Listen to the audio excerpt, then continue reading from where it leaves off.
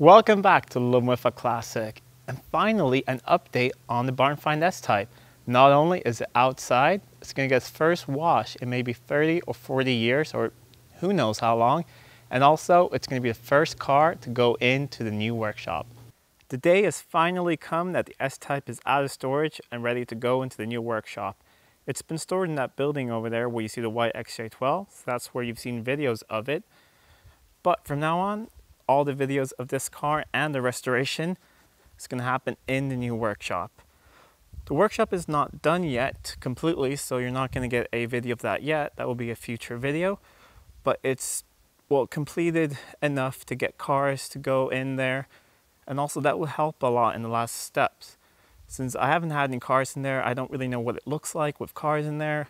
So when I put this car in there, I can see where I want to put shelves on the walls, so they won't be in the way of maneuvering when you want to drive around, or not drive around, but just maneuver cars around in there. So now I got the hose out here, and let's see what it looks like when it gets a little cleaner. I've attempted to minimize the leaks by taping up the sunroof, but that didn't go so well since I put a bunch of wax oil all over the car to minimize surface rust. So the tape didn't really stick on there, so I'm expecting the interior to get a little wet, but that doesn't really matter. The interior is going out of the car anyways, and I can dry it off once it gets inside.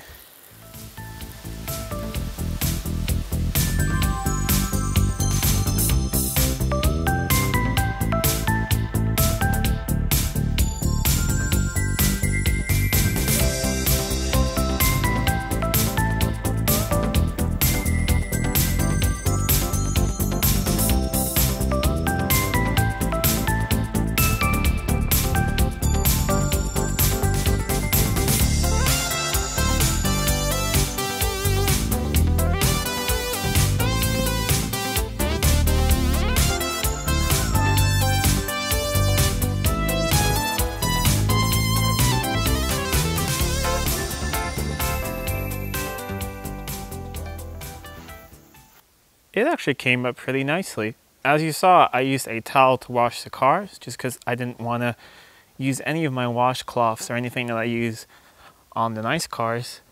On this one, I used an old towel that I could throw away because it was extremely dirty, this car.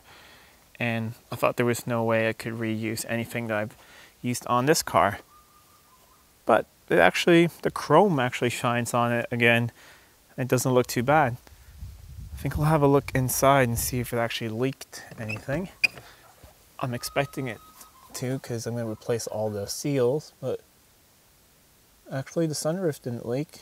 That's really good. And I can't see any. Well, there's a little bit of wetness. No, that's actually just paint. That's pretty amazing. It actually didn't leak into the car. It hasn't even leaked in back here behind the rear screen. And the front screen too. Nothing is leaked in here. Wait, now if I remember, when I was driving this car home on the trailer, it was about a 14-hour drive home. It was raining about half the time.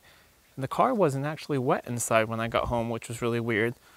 So maybe these old seals, even though, I mean, I am going to replace them because, let's see. They're in terrible shape.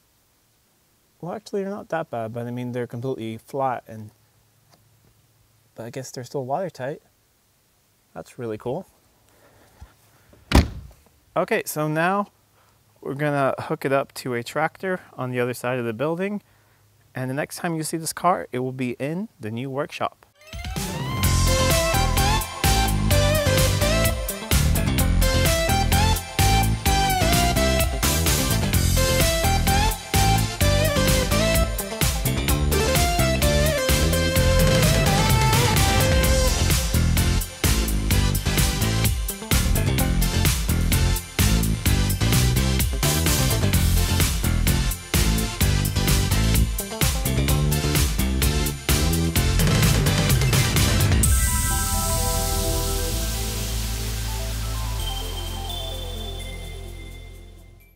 And now the S-Type is finally in the workshop, and that's a huge step. Still needs to go a little bit to the left and a little bit more back, but I will do that another day because I'm completely tired from pushing this thing. It's quite heavy to push. That's it for the update of the S-Type. It's in the workshop. We're ready to start restoration. That will happen now in the fall. So stay subscribed to the channel if you're not already, and hit that bell notification so you don't miss any videos, and follow along in this restoration. There will also be videos soon showing the whole workshop when it's done. I'll do a whole tour and go through all the parts of it, but that will also come pretty soon. So until next time, I'm Adam, and this was Living with a Classic. I'll see you soon.